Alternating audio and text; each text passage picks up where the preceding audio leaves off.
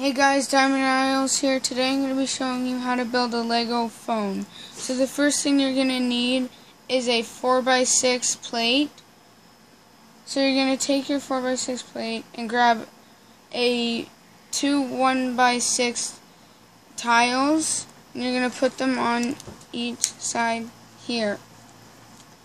Then you're going to grab a 1x2 plate and put it on at the top so it looks like that.